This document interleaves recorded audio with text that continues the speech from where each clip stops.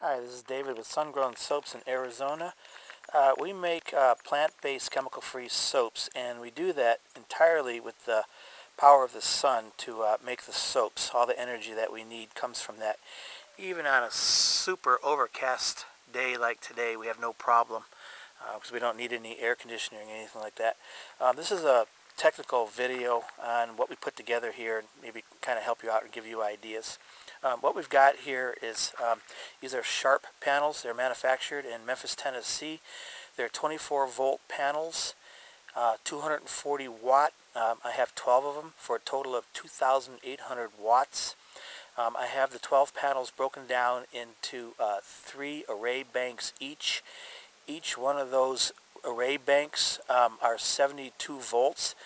What that allowed us to do was to run a much smaller wire, and there's a big savings on the wire cost there.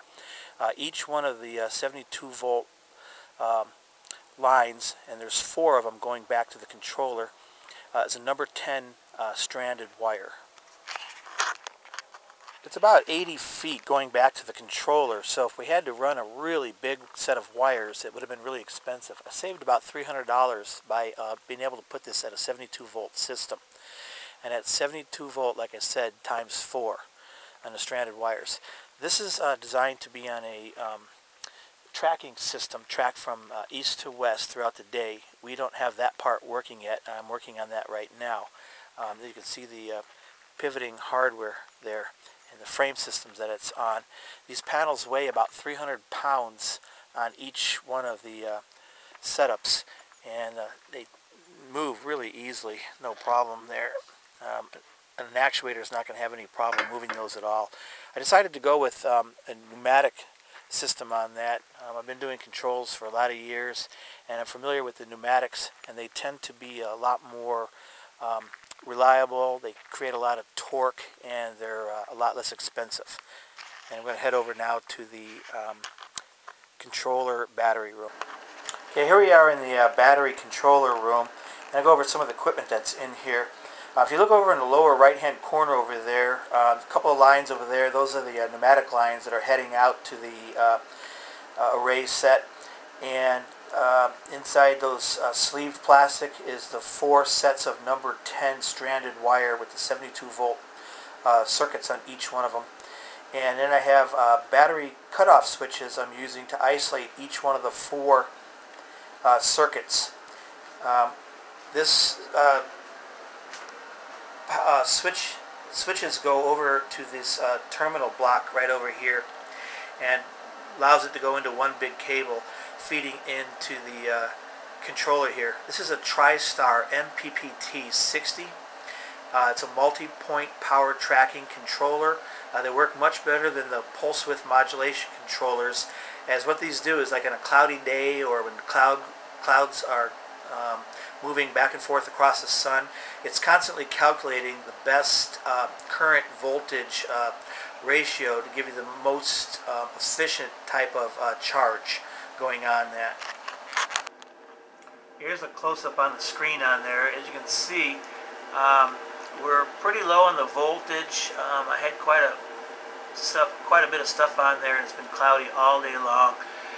Not the best day to show you as far as the kind of power this thing can put out, but I'll show you a screen capture of what it can do from a couple of days ago. These are our controllers that I have on the system. Basically, they monitor the temperatures in the greenhouse.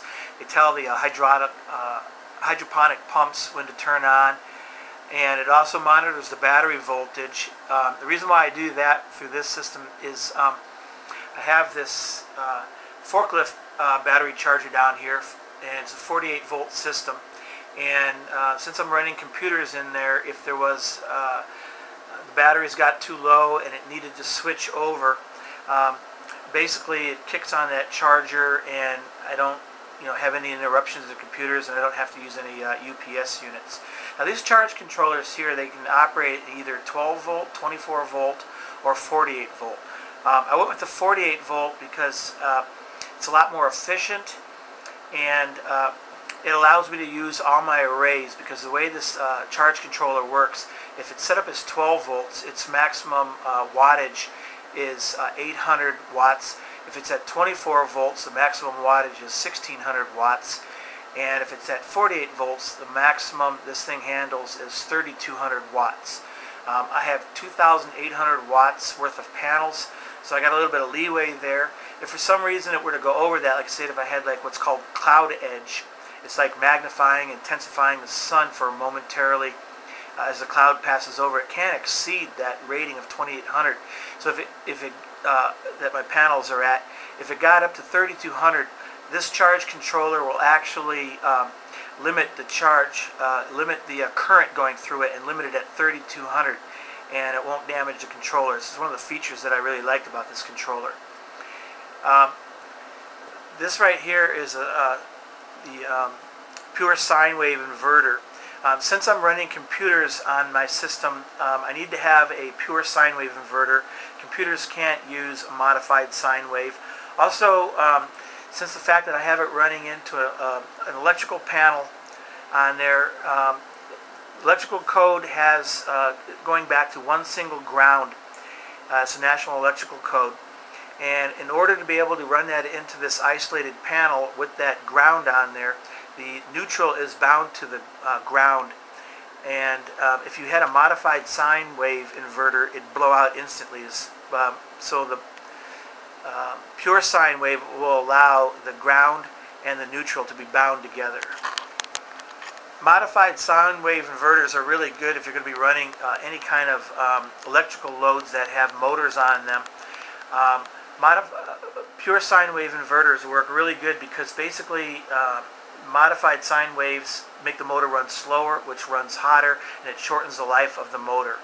So if you wanted to run motors, efficiently, you need to have a pure sine wave inverter. And I've got evap coolers that run on that. I've got a refrigerator freezer unit here that runs on it. And the only way you can run computers, electronics, and electronics like this too, is it has to be a pure sine wave inverter. I temporarily had a modified sine wave inverter on there, and that transformer right there was running really hot, and it was buzzing. It's nice and cool and quiet now with the pure sine wave inverter.